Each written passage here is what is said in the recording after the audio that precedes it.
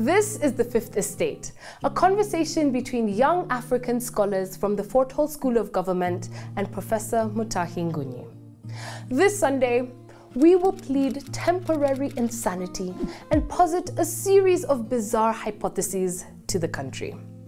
And we will do so not because our school has been bitten by a mental bug, no. We want the country to connect certain unrelated dots. We will map the dots of events from 2013 to date. Then we will ask our usual cui bono question. Who benefits? Once we identify the beneficiary, the cui bono law assumes that the beneficiary is also the perpetrator of the event. For instance, who benefits from swapping the genuine BBI bills that went to the counties with fake ones? Is it Gideon Moy or Nairobi Baptist Church? Zero. The beneficiary has a name, and he is also the owner of this scheme. Similarly, who benefited from the Westgate terror attack and the Garissa University attack of April 2015? And who benefited from the repeat election of 2017? Was it Raila or Nakumat? Zero.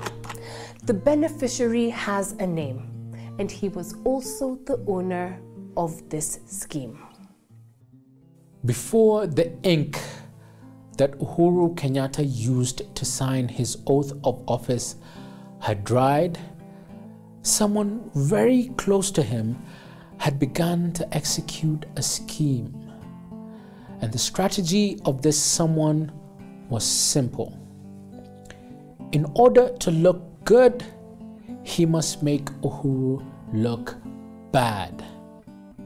It worked. When Westgate and Garissa University attacks happened, whom did we blame? Uhuru. Did he look bad? Yes. Did we blame Ruto? Zero. Did Ruto benefit? Yes. In fact, Ruto started posturing as a more competent leader than Uhuru. What about the Maraga cancellation of the 2017 election results? Whom did we blame for the fiasco? Uhuru. Did Uhuru look bad? Yes. And did we blame Ruto? Zero. If Ruto was behind it, would we have suspected him? Zero. Very smooth. What is our point here? All the misfortunes of Uhuru's first term were choreographed and executed with criminal smoothness. And if the beneficiary was William Ruto, then we must entertain the thought that he was behind them. Yes, if the cui bono method tells us that the beneficiary of an act is also the perpetrator, Ruto could have been behind these acts. Think about it. In our state of temporary insanity, we want to quote a self-proclaimed public intellectual who suffers from mental disturbia. This voodoo expert, name withheld, advised Ruto on Twitter to kill his boss in order to become president immediately. Ruto did not correct him. And so we wondered, is it because Ruto has entertained the thought himself, or is it because he does not mind the thought?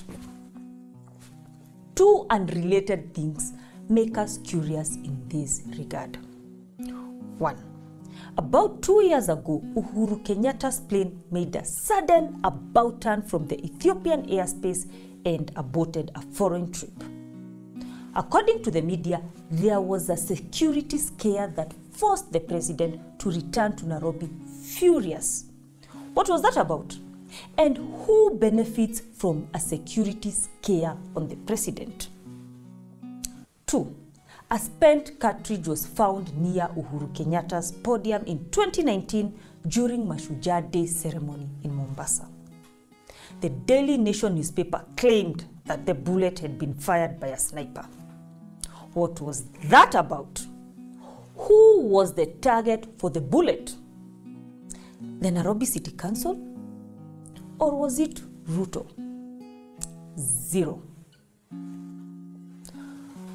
Pushed to the wall, a man with raw ambition will do the unthinkable. Now we must take you a little deeper into our conspiracy theory on Ruto. It is about high-end poisons from Russia. The other day, Ruto went to bed with the Russians, and the product he was pimping was the Russian COVID vaccine. We are not worried about the vaccine. We are worried that the vaccine and the poisons are produced by the same medics.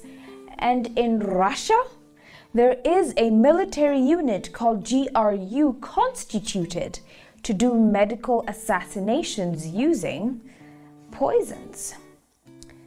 In 2006, a top Russian official called Litvinenko was poisoned using polonium.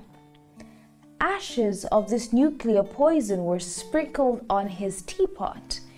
Then they started exploding like nuclear bombs in his body. He died a slow and painful death.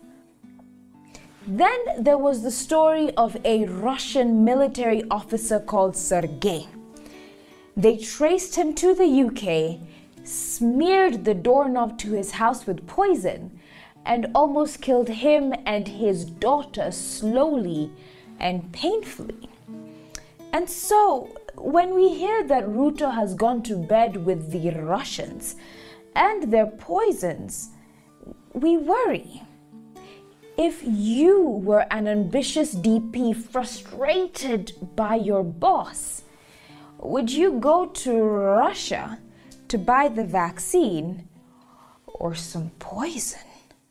Dear Kikuyus, if the Russians are selling both vaccines and poison, what is Ruto buying in Russia for you? Vaccine or poison?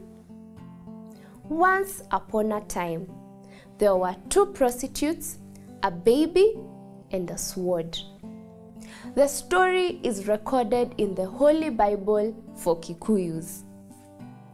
The 2 prostitutes were housemates, and during COVID, they both got pregnant and gave birth. But one of the prostitutes lay on her baby and killed him. Then, she switched him with the living one as the mother of the living boy slept. In the morning, the prostitutes fought for the living baby. And to resolve their fight, they went to King Solomon. When Solomon listened to their stories, he ordered that the living baby be cut into 2. This way, each mother would take half a baby home. The real mother screamed in total disbelief at the thought. But the killer prostitute asked Solomon to cut the baby into 2. She declared that none of them should have the baby. This way, Solomon was able to determine the real mother. Dear Kikuyus, there is an evil prostitute amongst you, and he has a name. Call him out. And now, a random thought. When the Philistines cornered Samson in the Holy Bible and tied him to the pillars of the temple, he was low. They had removed his eyes and humiliated him beyond. In this state of desperation, Samson summoned all his strength, held the temple pillars, and brought the entire temple down. Because Elohim, the Almighty, had condemned him to death, Samson decided to commit suicide and die with everyone around him. And this is the Samsonian option for William Ruto. if he will not split the baby into two, he will bring down the temple with everyone inside. But there is more. He started bringing down the temple after Westgate and Garissa terror attacks. Then he brought down the temple after the Maraga ruling of 2017. Now, the temple is going down on fake BBI bills and irrational judicial decisions. If this is not William Ruto, who is it? As Sherlock Holmes taught us, when you exhaust the possible in an investigation, then the impossible, no matter how improbable, will give you the truth. And the truth has led us to William Ruto as the engineer of sabotage in the Uhuru Kenyatta government. Dear Kenyans, take it or leave it.